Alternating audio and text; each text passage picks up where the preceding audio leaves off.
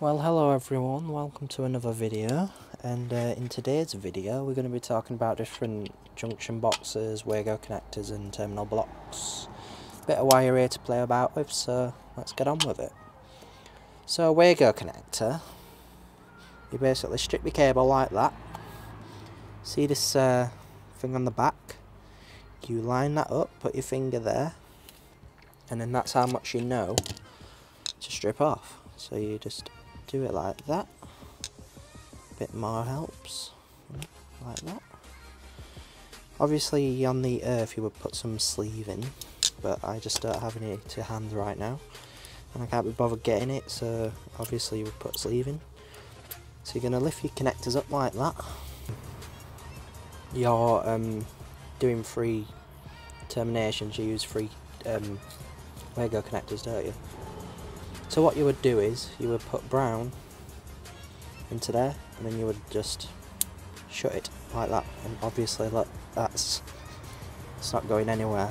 And then same with this one, get another one, that goes into there, close the lid, that's solid. And then this one,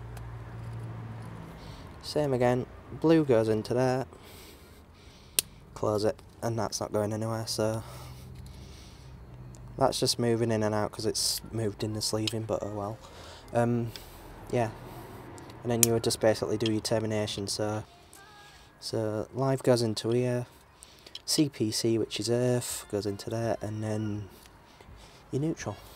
So that's basically Wago connectors, and if you want you can put it into a box, which is a Wago box, and basically what you do is you put one into there, one into there, and another one into there if you wanted.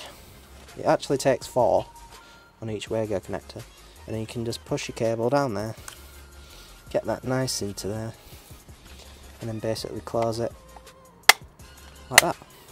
And then this little thing here, you can actually screw it to your joists, and then that slips back into there. That's basically a Wago box, and that's maintenance free basically. So yeah, that's a Wago box. The normal plastic 30 amp junction boxes. So with these are not very good anymore. I don't like them at all. I prefer Wago connectors now. I'm never going back to terminal blocks or these. Like that. And then you've basically got it's basically a terminal connector in a box basically. And then what you would do is you would undo it like that. God, it's awful. And then what you would do is you would obviously strip them, but can't be bothered doing it. So they would go into there like that, and it's absolute horrible. Like, damn. And then obviously you would cut that to about there, and then you would just connect your other ones into it, and then you would tighten it down. But the problem with these is you can actually over tighten them, which is like that, and normally they just strip and then just pop back out, and then you would just have to buy a new bloody box. So they're not very good at these. And then obviously you would put this on there and screw it down. This is basically a terminal block, so you would cut these like, so you wanted live, neutral and earth, do that, so you've got 3, and then basically just undo it again.